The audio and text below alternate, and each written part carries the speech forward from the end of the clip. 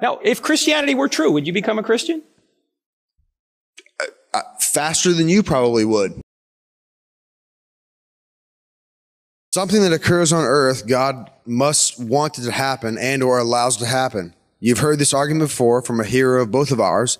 His last name is Hitchens. Fraulein Freitzel, locked in a dungeon 24 years, raped most nights by her father, 7 children of sodomy. One of them died, perished. She prayed, she beseeched heaven.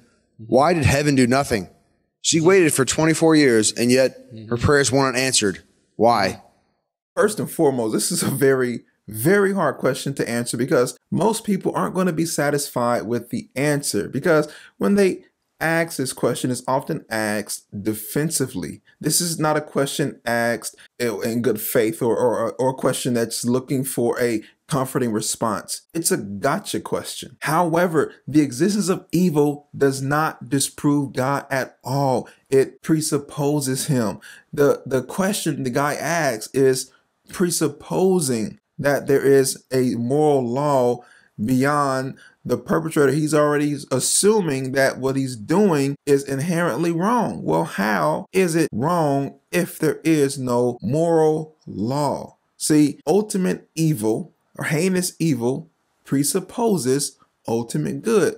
The existence of one demands the opposite. So if evil exists, good must exist. Tell everyone here why her prayers went unanswered for 24 years. God has not revealed that to me, so I don't know why, but I know why I don't know why.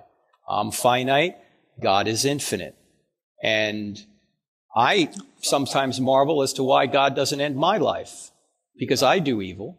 You do evil. We all do evil. I don't know why God is patient with us. Can God bring good from evil? Sure he does. Did God allow that to happen? Sure he allowed it to happen. Yeah, he's God.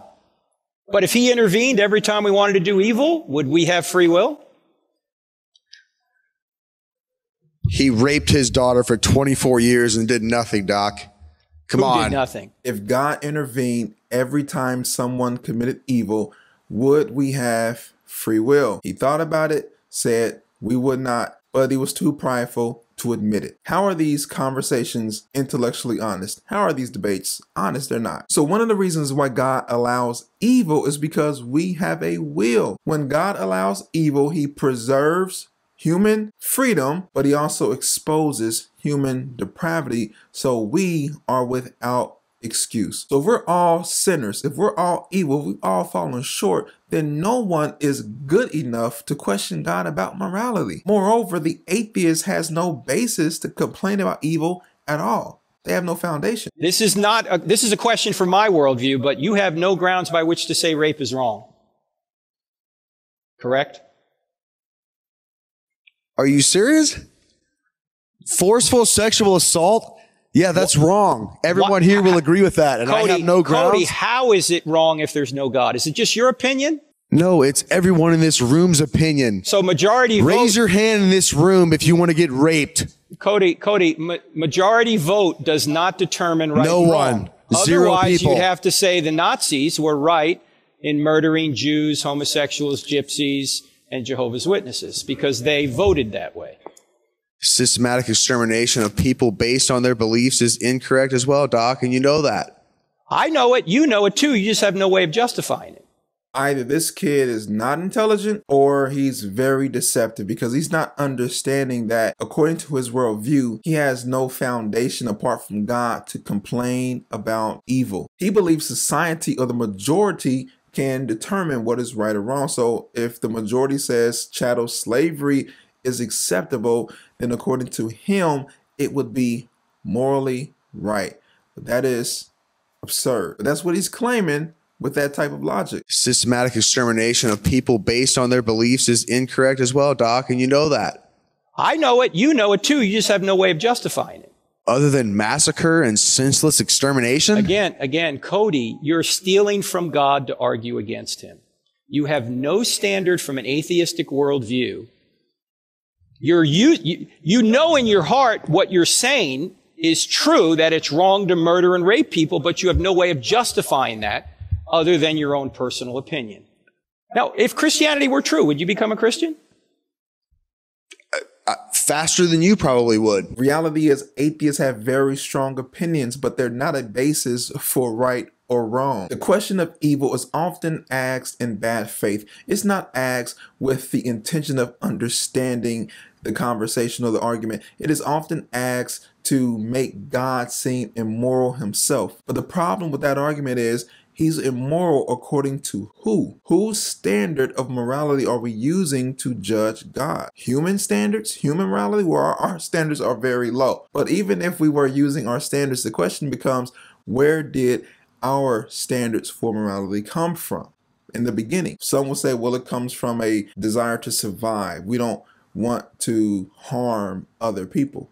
Well, why is harming other people wrong? Or why is surviving morally right? Well, they say, well, we need to survive to propagate our species, and we don't want to experience harm. Therefore, we don't want to harm others. That sounds a lot like the golden rule. Sounds like something that God established. Well, people say, well, that existed before Christianity. Well, it didn't exist before God. We can't escape the fact that morality, it comes from God. Dr. Turek, you don't have to. If I gave you a book, you would never dream of justifying rape and murder and torture. You would never dream of justifying that. I don't justify it, and neither do you, but I just have a source to know why it's wrong, where you don't. Evil merely points to man's sin. Adam and Eve sinned. They brought sin into the world. God is not the author of sin.